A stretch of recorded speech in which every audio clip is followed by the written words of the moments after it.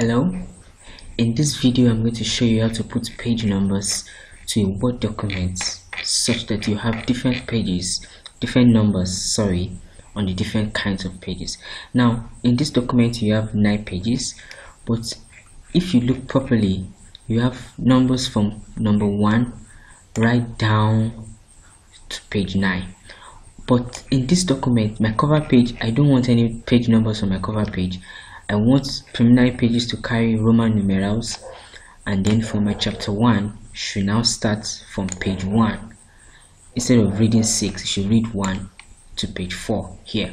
Now, so how do I achieve this? The first thing you want to do is to remove these page numbers that you have there. So come to Insert, Page Number, and say Remove Page Numbers, in which case you do not have any page numbers. Now we want to break this into 3 sections. If you double click on the header here, you will see that you have just one full section. You have header, you have footer, header. Now close this again and let's create sections. Now when you come here, what I did was to click this little icon which shows paragraph. Okay, then you come to the last one, the last paragraph here, and come to page layout, breaks, section breaks, next page.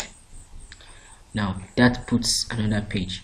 If you double click on the header here, you can see you have header section 1, then you have footer section 1, header section 2.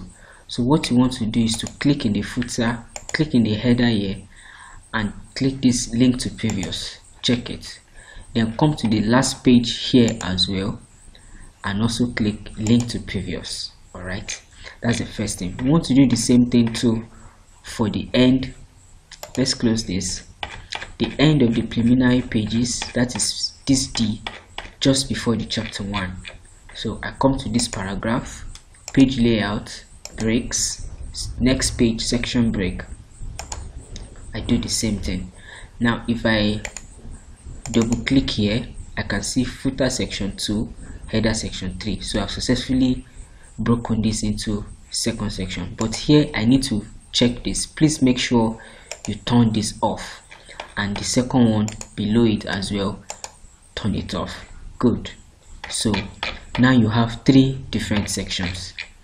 You have your section 1, which is your cover page carrying section 1, then from your preliminary pages section 2, and then from your chapter 1 section 3. So I can close header and footer, and then I can check out my paragraph.